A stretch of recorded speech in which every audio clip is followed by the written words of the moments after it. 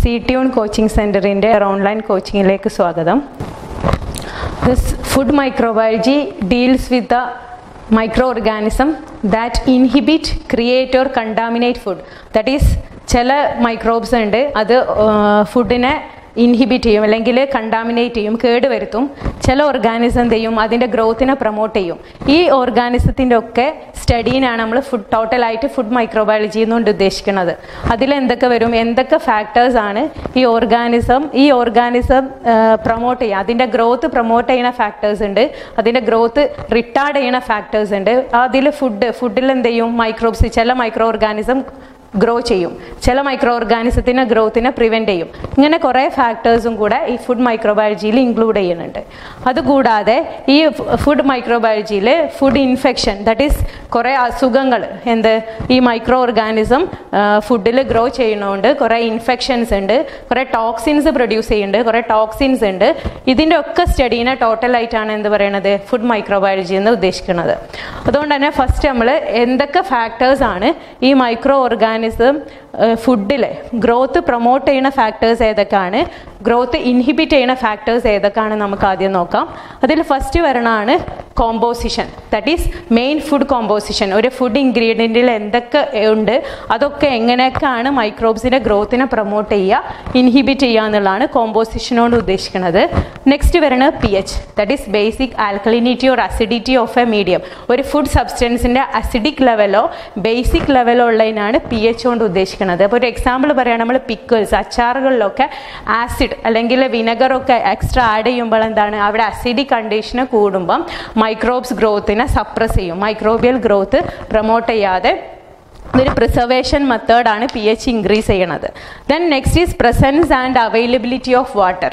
Availability of water means ഏറ്റവും കുറവ് water level എപ്പോഴാണുള്ളത് അവിടെയാണ് മൈക്രോബിയൽ ഗ്രോത്ത് ഇല്ലാതിരിക്കുക.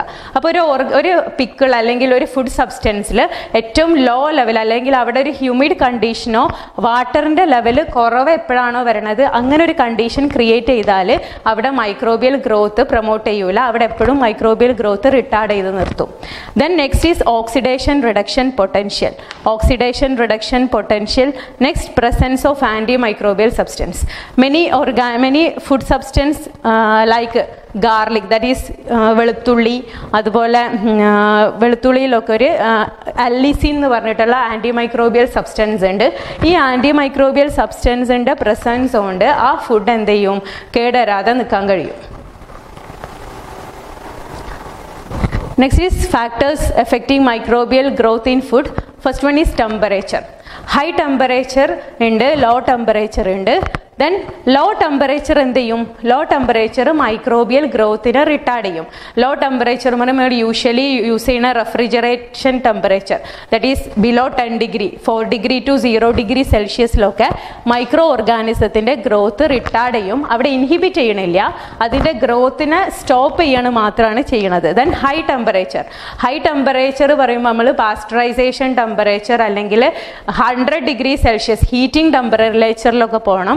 അവിടെയൊക്കെ എത്തുമ്പോൾ എന്താണ്, മൈക്രോബ്സ് ഒക്കെ കില്ല് ചെയ്യും, മൈക്രോബ്സിൻ്റെ സ്പോർസിനെ കില്ല് ചെയ്യും, മൈക്രോബ്സിനെ കില്ല് ചെയ്യും. അങ്ങനെ ഒരു ഫുഡ് സബ്സ്റ്റൻസ് ഗ്രോത്തിന് അല്ലെങ്കിൽ മൈക്രോബിയൽ ഗ്രോത്തിനെ ഇൻഹിബിറ്റ് ചെയ്ത് നിർത്തും. Then next is relative humidity. Relative humidity എന്ന് പറയുമ്പം ഇവിടെയും വാട്ടർ അവൈലബിലിറ്റീൻ്റെ അതേ കേസാണ് വരുന്നത്. ഹ്യൂമിഡ് അല്ലെങ്കിൽ മോയ്സ്ചർ കണ്ടന്റ് കൂടുമ്പം മൈക്രോബിയൽ ഗ്രോത്ത് പ്രൊമോട്ട് ചെയ്യും. അപ്പോൾ മോയ്സ്ചർ കണ്ടന്റ് നമ്മൾ എപ്പോഴും എന്ത് ചെയ്യണം, മൈക്രോബിയൽ ഗ്രോത്ത് കുറക്കണമെങ്കിൽ മോയ്സ്ചർ കണ്ടന്റ് കുറച്ചിട്ട് നിർത്തണം. അപ്പോൾ ഇവിടെ high level promote microbial growth. അപ്പോൾ നമ്മൾ രണ്ട് കണ്ടീഷൻ ഉണ്ട്. ചില കേസിൽ ഫുഡ് നമുക്ക് ഉണ്ടാക്കേണ്ടി വരും അല്ലെങ്കിൽ ഫെർമെൻറ്റേഷൻ നടക്കേണ്ടി വരും. അപ്പോൾ ഒരു ഇഡ്ലി അല്ലെങ്കിൽ പിക്കിളൊക്കെ ഉണ്ടാക്കുകയാണെങ്കിൽ അവിടെ നമുക്ക് മൈക്രോബിയൽ ഗ്രോത്ത് പ്രൊമോട്ട് ചെയ്യണം. ആ കേസിൽ എന്താണ്, ആ കേസിൽ നമ്മൾ ഹ്യൂമിഡിറ്റി എൻഹാൻസ് ചെയ്യും. പക്ഷേ ചില കേസിൽ നമ്മൾ പ്രിസർവേഷൻ മെത്തേഡാണ് യൂസ് ചെയ്യണമെങ്കിൽ അവിടെ മൈക്രോബിയൽ ഗ്രോത്ത് ഇൻഹിബിറ്റ് ചെയ്യണം. അവിടെ നമുക്ക് ഓർഗാനിസം അവിടെ പാടില്ല, അത് അവിടെ കേടുവരാതെ നിൽക്കണമെങ്കിൽ മൈക്രോബ്സ് അവിടെ ഉണ്ടാവാൻ പാടില്ല. അങ്ങനത്തെ കേസിൽ ഹ്യൂമിഡിറ്റി നമ്മൾ റെഡ്യൂസ് ചെയ്ത് കൊണ്ടുവരണം. അവിടെ നമുക്ക് ഹ്യൂമിഡ് എൻവയോൺമെൻറ്റ് ഉണ്ടായാൽ ഓർഗാനിസം അവിടെ കൂടുതൽ ഉണ്ടാവാനാണ് ചാൻസ്. അതുകൊണ്ട് ഹ്യൂമിഡ് എൻവയോൺമെൻറ്റ് ഇല്ലാതിരിക്കുകയാണ് എന്തിൻ്റെ കേസിൽ വേണ്ടത്, ഒരു പെർട്ടിക്കുലർ ഫുഡ് ഐറ്റംസ് പ്രിസർവ് ചെയ്യുകയാണെങ്കിൽ വേണ്ടത്. Next is atmosphere. Atmosphere mainly involve oxygen, that is oxygen level. ഒരു ഓർഗാനിസത്തിനെ നമ്മൾ 3 എണ്ണമായിട്ട് ഡിവൈഡ് ചെയ്യുന്നുണ്ട് ഓക്സിജനെ ബേസ് ചെയ്തിട്ട്. Aerophilic, aerobic, anaerobic and microaerophilic. That is aerobic എന്ന് പറയുമ്പോൾ aerobic കണ്ടീഷനിൽ ഓക്സിജൻ്റെ പ്രസൻസിൽ ഓർഗാനിസം ഗ്രോ ചെയ്യുകയാണെങ്കിൽ അതിന് നമ്മൾ aerobic ഓർഗാനിസം എന്ന് പറയും. നെക്സ്റ്റ് ഈസ് മൈക്രോ എയറോഫിലിക്, ഏറ്റവും ലോ ലെവൽ എമൗണ്ട് ഓക്സിജൻ്റെ പ്രസൻറ്റിൽ ഗ്രോ ചെയ്യുന്ന ഓർഗാനിസത്തിന് നമ്മൾ മൈക്രോ എയറോഫിലിക് എന്ന് പറയും. Next is anaerobic. അനേറോബിക് എന്ന് പറയുമ്പം ഓക്സിജൻ ഇല്ലാത്ത കേസിൽ മാത്രമേ ആ ഓർഗാനിസം ഗ്രോ ചെയ്യുള്ളൂ. അങ്ങനത്തെ കേസിലാണ് അനേറോബിക് മൈക്രോ ഓർഗാനിസം എന്ന് പറയാം. അപ്പോൾ ഓക്സിജൻ മോഡിഫൈഡ് അറ്റ്മോസ്ഫിയർ പാക്കേജിങ് അല്ലെങ്കിൽ MAP എന്ന് പറഞ്ഞാൽ ഇങ്ങനെ ഓരോ ഓക്സിജൻ ഉപയോഗിച്ചിട്ടുള്ളൊരു പാക്കിംഗ് സ്ട്രാറ്റജിയാണ്. അങ്ങനെ വെച്ചിട്ട് കുറേ പാക്ഡ് ഫുഡ് ഇറങ്ങുന്നുണ്ട്. അതിനാണ് use of shrink rap and vacuum technologies to package food in controlled അറ്റ്മോസ്ഫിയേഴ്സ്. That is കുറേ ഫ്രൂട്ട് ജ്യൂസസ്, ഫ്രൂട്ടി, ഇങ്ങനത്തെ സംഭവങ്ങളൊക്കെ ഇങ്ങനെ മോഡിഫൈഡ് അറ്റ്മോസ്ഫിയറിക് പാക്കേജിങ് വഴിയാണ് പാക്ക് ചെയ്തിട്ട് ഇറങ്ങിയിട്ടുള്ളത്. നെക്സ്റ്റ് ഈ modified atmosphere, that is oxygen ഇല്ലാത്ത കേസിൽ വരുന്ന ഒരു ഓർഗാനിസാണ് ക്ലോസ്ട്രീഡിയം ബോട്ടുലിനം എന്ന് പറഞ്ഞിട്ടൊരു ഓർഗാനിസം ഉണ്ട്. ആ ക്ലോസ്ട്രീഡിയം ബോട്ടുലിനം ഈ packed food ഐറ്റംസിൽ, that is Canning എന്ന് പറഞ്ഞാൽ ഇങ്ങനെ പാക്ക് ചെയ്യുന്ന പ്രോസസ്സിനെയാണ് നമ്മൾ കാനിങ് എന്ന് പറയാം. ആ കാനിങ് പ്രോസസ്സിൽ വരുന്ന ഒരു ഓർഗാനിസാണ് ക്ലോസ്ട്രീഡിയം ബോട്ടുലിനം. അതുകൊണ്ടാണ് ഈ ബോട്ടുലിസം എന്നുള്ള ഒരു ഡിസീസ് വരുന്നത്. ഈ ക്ലോസ്ട്രീഡിയം ബോട്ടുലിനം ഈ ഓക്സിജൻ ഇല്ലാത്ത കേസിൽ അവിടെ എന്താണ്, അതിന് ഏറ്റവും ഫേവറബിൾ എൻവയോൺമെന്റ് ആണ്. പാക്ഡ് ആയിട്ടുള്ള കണ്ടെയ്നേഴ്സിൽ ഓക്സിജൻ ഇല്ല. ഈ ഓക്സിജൻ ഇല്ലാത്ത കേസിലാണ് ഈ ഓർഗാനിസം ഗ്രോ ചെയ്യുക. ഈ ഓർഗാനിസം ഗ്രോ ചെയ്യാനുള്ള ഏറ്റവും ഫേവറബിൾ കണ്ടീഷനാണ് അനേറോബിക് കണ്ടീഷൻ. അപ്പോൾ വരുന്ന ഓർഗാനിസത്തിനാണ് ഈ ക്ലോസ്ട്രീഡിയം ബോട്ടുലിനം എന്ന് പറയുക. ഇതെന്ത് ചെയ്യും, ബോട്ടുലിസം എന്നുള്ളൊരു ഡിസീസ് കോസ് ചെയ്യും. നെക്സ്റ്റ് ഈസ് the same, അതിൻ്റെ കണ്ടിന്യൂഷൻ ആണ്. That is next is പ്യൂട്രിഫാക്ഷൻ. പ്യൂട്രിഫാക്ഷൻ എന്ന് പറഞ്ഞാൽ ഒരു അനേറോബിക് ബ്രേക്ക് ഡൗൺ. പ്രോട്ടീൻസ് എന്ത് ചെയ്യുക, ഫോൾ സ്മെല്ലിംഗ് ആയിട്ടുള്ള അമീൻ കമ്പൗണ്ട് ആയിട്ട് ബ്രേക്ക് ഡൗൺ ചെയ്യുന്ന പ്രോസസ്സിനെയാണ് എന്ത് പറയുക, പ്യൂട്രിഫാക്ഷൻ എന്ന് പറയാം. ഈ പ്യൂട്രിഫാക്ഷൻ ഇമ്പോർട്ടൻ്റ് ആണ്. ഒരു സാധാ ക്വസ്റ്റ്യൻസിലൊക്കെ വരുന്നതാണ് പ്യൂട്രിഫാക്ഷൻ്റെ definition. That is പ്രോട്ടിയോളിസിസ് and anaerobic break down of protein yielding fall smelling compound. അതെന്താണെന്നായിരിക്കും questions. അതിൽ പ്യൂട്രിഫാക്ഷൻ ഉണ്ടാവും, റാൻസിഡിറ്റി ഉണ്ടാവും, ഇങ്ങനത്തെ കുറേ ലിപ്പോലൈസിസ് ഉണ്ടാവും, ഇങ്ങനത്തെ ഓപ്ഷൻസ് ഒക്കെ ഉണ്ടാവും. റാൻസിഡിറ്റി എന്ന് പറയുമ്പോൾ നമ്മൾ ഈ എണ്ണ അല്ലെങ്കിൽ ഫാറ്റ് കാരണ ആ ബ്രേക്ക് ഡൗണിനാണ് എന്ത് പറയുക, റാൻസിഡിറ്റി എന്ന് പറയുക. പ്യൂട്രിഫാക്ഷൻ ആണ് എന്ത്, പ്രോട്ടിയോളിസിസ് and anaerobic break down of protein yielding fall smelling Ameen compound. Then pH impact makeup of microbial community and therefore types of chemical reaction that occur when microbes grow in food. അപ്പോൾ ഇതിൻ്റെ മുന്നേ തന്നെ ഞാൻ പറഞ്ഞ് pH 2 type ഉണ്ട്. Acidic pH ഉണ്ട്, അൽക്കലൈൻ pH or basic pH ഉണ്ട്. എപ്പോഴും മൈക്രോബിയൽ ഗ്രോത്തിനെ ഇൻഹിബിറ്റ് ചെയ്യുന്നത് അസിഡിക് pH ആണ്. അസിഡിക് pHൽ എന്ത് ചെയ്യും, മൈക്രോബിയൽ ഗ്രോത്ത് ഇൻഹിബിറ്റഡ് ആവും. ദാറ്റ് ഈസ് നമ്മളൊരു കേസ് പറയുകയാണെങ്കിൽ വിനെഗർ അല്ലെങ്കിൽ പിക്കിൾസിൻ്റെ കേസിൽ അസിഡിക് എൻവയോൺമെൻ്റ് ആണ് എപ്പോഴും മൈക്രോബിയൽ ഗ്രോത്തിനെ ഇൻഹിബിറ്റ് ചെയ്യണത്. Next is water availability.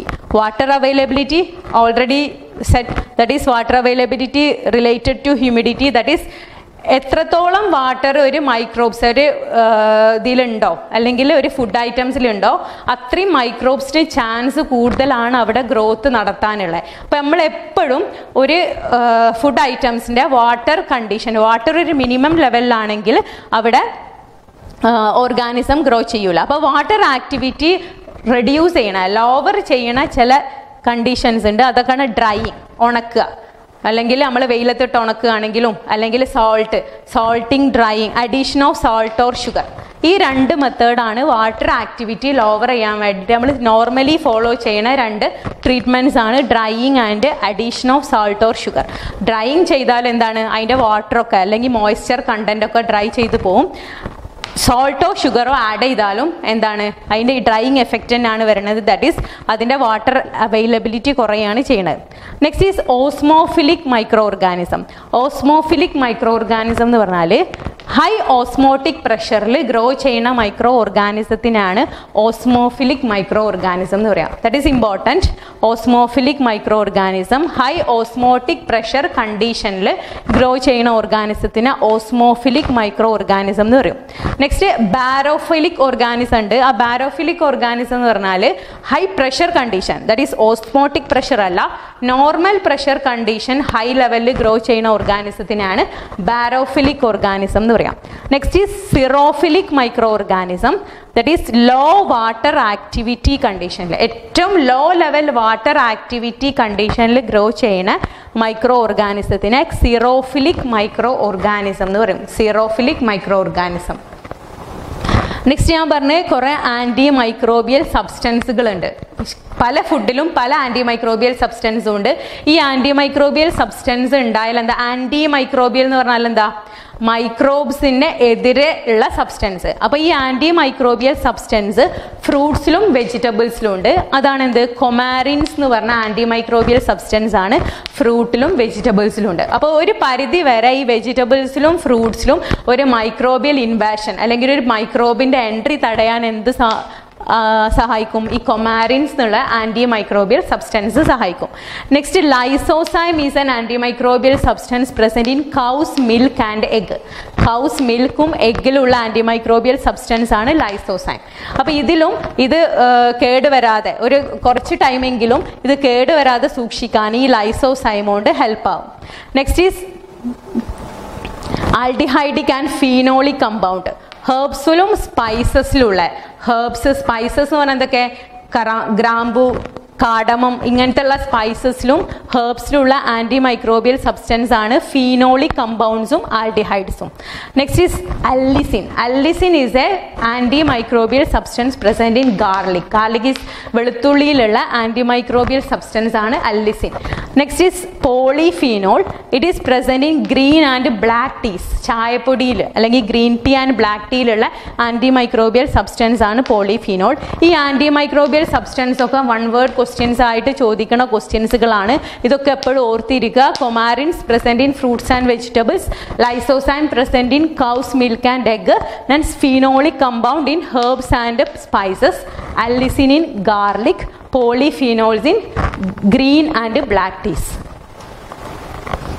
Next is food spoilage. Food spoilage എന്ന് പറയുമ്പം ഒരു മൈക്രോ ഓർഗാനിസത്തിൻ്റെ എൻട്രി കൊണ്ട് ഫുഡിൽ വരണ കേട്, അല്ലെ ഫുഡ് കേട് വരിക, അല്ലെങ്കിൽ ഫുഡ് നമുക്ക് ഉപയോഗിക്കാൻ പറ്റാത്ത രീതിയിലാവുക, അതിനാണ് നമ്മൾ എന്താ പറയുക, ഫുഡ് സ്പോയിലേജ് എന്ന് പറയാം. Results from growth of micro organisms in food. അപ്പോൾ അതിൽ alters food visibly and in other vase rendering it unsuitable four consumption. ഒന്നുകിൽ അത് നമുക്ക് കാഴ്ച കൊണ്ട് തന്നെ മനസ്സിലാവാം ഫുഡ് കേട് വന്നതെന്ന്, അല്ലെങ്കിൽ നമ്മൾ സ്മെല്ല് ചെയ്തിട്ടോ അല്ലെങ്കിൽ നമ്മൾ രുചിച്ച് നോക്കിയിട്ടോ ഒക്കെ മനസ്സിലാക്കാൻ എന്ത് പറ്റും, ഫുഡ് സ്പോയിൽഡ് ആയിട്ടുണ്ട് എന്നുള്ളത്. Involves predictable succession of microbes. Succession എന്ന് പറഞ്ഞാൽ ഒരു മൈക്രോബ്സ് ആദ്യം എൻട്രി ചെയ്യും, ആ മൈക്രോബ്സ് വന്ന് അതൊന്ന് എസ്റ്റാബ്ലിഷ് ആയ ശേഷം അതിൻ്റെ കൂടുതൽ വേറെ വേറെ മൈക്രോബ്സ് പെർട്ടിക്കുലർ ആയിട്ട് അല്ലെങ്കിൽ ആഫ്റ്റർവേർഡ്സ് ആയിട്ട് എൻറ്റർ ചെയ്യുന്ന ഫിനോമിനയാണ് നമ്മൾ സക്സഷൻ എന്ന് പറയാം. അപ്പോൾ ഇവിടെ എന്ത് ചെയ്യും, പ്രെഡിക്റ്റബിൾ സക്സഷൻ, ഒരു മൈക്രോബ്സ് കഴിഞ്ഞിട്ട് അടുത്ത മൈക്രോബ്സ് വന്നിട്ട് അവിടെ എസ്റ്റാബ്ലിഷ് ചെയ്യുന്ന പ്രോസസ്സ് എന്തിന് നടക്കുന്നുണ്ട്, ഫുഡ് സ്പോയിലേജിൽ നടക്കുന്നുണ്ട്. Next, different food undergo different type of spoilage process. ഒരു ഫുഡ് അല്ലെങ്കിൽ പല ഫുഡുകളും പല വിധത്തിലാണ് സ്പോയിൽഡ് ആവുന്നത്. അതിന് എക്സാമ്പിളാണ് ഞാൻ പറഞ്ഞ പ്യൂട്രിഫാക്ഷൻ, ട്രാൻസിഡിറ്റി, ലിപ്പോലൈസിസ്, ഇതൊക്കെ ഓരോ ടൈപ്പ് ഫുഡ് സ്പോയിലേജുകളാണ്. നെക്സ്റ്റ്, സം ടോക്സിൻസും എന്ത് ചെയ്യുന്നുണ്ട്, ഫുഡ് സ്പോയിലേജ് കോസ് ചെയ്യുന്നുണ്ട്. അപ്പോൾ ചില ഫംഗസ് അല്ലെങ്കിൽ ചില ബാക്ടീരിയ ഇതൊക്കെ എന്ത് ചെയ്യുന്നുണ്ട്, ടോക്സിൻസ് പ്രൊഡ്യൂസ് ചെയ്യുന്നുണ്ട്. ഈ ടോക്സിൻസും ഫുഡ് സ്പോയിലേജ് ഉണ്ടാക്കും. അപ്പോൾ ആൽഗൽ ടോക്സിൻ, ആൽഗെ പ്രൊഡ്യൂസ് ചെയ്യുന്ന ടോക്സിൻ എന്ത് കണ്ടാമിനേറ്റ് ചെയ്യും, ഷെൽഫിഷ് ആൻഡ് ഫിഷിലാണ് സ്പോയിലേജ് ഉണ്ടാക്കുന്നത്, algal toxin. Next, main toxins ഏതൊക്കെയാണെന്ന് പറയുന്നത് എർഗോട്ടിസം എന്നുള്ളൊരു കണ്ടീഷനാണ്. ഈ എർഗോട്ടിസം എന്ന് പറഞ്ഞാൽ toxic condition caused by growth of a fungus in grain, food grains അല്ലെങ്കിൽ cereal grains ധാന്യങ്ങളിൽ toxic condition cos ചെയ്യുന്ന പ്രോസസ്സിനാണ് എർഗോട്ടിസം എന്ന് പറയാം. ഈ എർഗോട്ടിസം കോസ് ചെയ്യുന്ന ഓർഗാനിസം ആണ് ക്ലാവിസെപ്സ് purpura. ക്ലാവിസെപ്സ് purpura. It is an important point. It is the causative agent of ergotism. Toxic condition caused by growth of fungus in grains. It is caused by the fungus Claviceps purpura. Next is aflatoxin. Aflatoxin is a fungal toxin. It is carcinogenous substance. That is, carcinogen mean cancer produce ചെയ്യുന്ന substance ആണ് എന്ത് ഈ aflatoxin. Carcinogen എന്ന് പറഞ്ഞാൽ cancer cause ചെയ്യുന്നതിനാണ് carcinogen എന്ന് പറയാം. ഈ carcinogen produced in fungus അതും എവിടെയാണ് ഇൻഫെക്ട് ചെയ്യുന്നത്? ഗ്രെയിൻസിലും നട്ട് പ്രോഡക്ട്സിൽ അല്ലെങ്കിൽ നട്ട് പ്രോഡക്ട്സിലും ഗ്രെയിൻസിലുമാണ് ഇത് ഇൻഫെക്ട് ചെയ്യുന്നത്. ഈ aflatoxin പ്രൊഡ്യൂസ് ചെയ്യുന്ന ഓർഗാൻസ് ആണ് ആസ്പെർഗില്ലസ് ഫ്ലേവസ്. ആസ്പെർഗില്ലസ് ഫ്ലേവസ്. ആസ്പെർഗില്ലസ് ഫ്ലേവസ് എന്നുള്ള ഫംഗസ് ആണ് എന്ത് പ്രൊഡ്യൂസ് ചെയ്യുന്നത്? അഫ്ലാടോക്സിൻ പ്രൊഡ്യൂസ് ചെയ്യുന്നത്. Next is ഫ്യൂമോണിസിൻ. ഫ്യൂമോണിസിനും ഒരു കാർസിനോജൻ ആണ്. ദാറ്റ് ഈസ് ക്യാൻസർ കോസ് ചെയ്യുന്ന ഒരു സബ്സ്റ്റൻസ് ആണ് ഫ്യൂമോണിസിൻ. ഇതും എന്താണ്? ഫംഗസ് ആണ് പ്രൊഡ്യൂസ് ചെയ്യുന്നത്. അത് കോണിലാണ് ഇൻഫെക്ട് ചെയ്യുന്നത്. കോൺ. ഫ്യൂമോണിസിൻ is carcinogen produced in fungus and it infects corn. This fumonisin is produced by Fusarium moniliforme. Fusarium moniliforme. These are important. And എപ്പോഴും നമ്മൾ ഒരു ജീനസ് ആൻഡ് സ്പീഷീസ് എഴുതുമ്പം ഒന്നുകിൽ അത് ഇറ്റാലിക്സ് ലെറ്ററിൽ നമ്മൾ ഡിനോട്ട് ചെയ്യണം, അല്ലെങ്കിൽ രണ്ടിനും സെപ്പറേറ്റ് ആയിട്ട് നമ്മൾ അണ്ടർലൈൻ ചെയ്യണം. ഇങ്ങനെ മാത്രമേ നമ്മളൊരു ഓർഗാനിസം എപ്പോഴും എഴുതാൻ പാടുള്ളൂ. അപ്പൊ എർഗോട്ടിസം എന്ന് പറഞ്ഞാൽ അത് കോസ് ചെയ്യുന്ന ഓർഗാനിസം ആണ് ക്ലാവിസെപ്സ് purpura. Next is aflatoxin produced by Aspergillus ഫ്ലേവസ്. അപ്പൊ ഇതിലൊരു ഫ്ലേവസിന്റെ ഫ്ലാ ഉണ്ട്. അപ്പൊ എന്ത് ചെയ്യാം? അഫ്ലാടോക്സിനിൽ ഫസ്റ്റും ആസ്പെർഗില്ലസ് ഫ്ലേവസ് ആണ്, AFLA. അപ്പൊ എപ്പോഴും ഓർത്തിരിക്കാൻ എളുപ്പമാണ്. Aspergillus ഫ്ലേവസ്, that is, it is produces aflatoxin. Next is fumonisin, is produces that is caused by Fusarium moniliforme. Fusarium species എന്നുള്ള ഫംഗസ് ആണ് ഫ്യൂമോണിസിൻസ് പ്രൊഡ്യൂസ് ചെയ്യുന്നത്. ഈ മൂന്ന് അല്ലെങ്കിൽ ഈ ടോക്സിൻസ് ഒക്കെ ഇമ്പോർട്ടൻ്റ് ആണ്. ഇത് എപ്പോഴും ചോദിക്കുന്ന ക്വസ്റ്റ്യൻസ് ആണ്. ദാറ്റ് ഈസ് ഏതാണ് ഇതിന്റെ കോസറ്റീവ് ഏജന്റ്? ഒന്നുകിൽ അങ്ങനെ ചോദിക്കാം, അല്ലെങ്കിൽ ക്ലാവിസെപ്സ് പെർപ്യൂട്ര കോസ് ചെയ്യുന്ന കണ്ടീഷൻ ഏതാണ്? Ergotism. Next Aspergillus flavours produce ചെയ്യുന്ന ടോക്സിൻ ഏതാണ്? അഫ്ലാടോക്സിൻ. നെക്സ്റ്റ് ഫ്യൂസാരിയം മൊണേലിഫോമ എന്താണ് സിന്തസൈസ് ചെയ്യുക? ഫ്യൂമോണിസിൻസ്. അപ്പൊ ഇതെപ്പോഴും ഓർത്ത് വെക്കുക.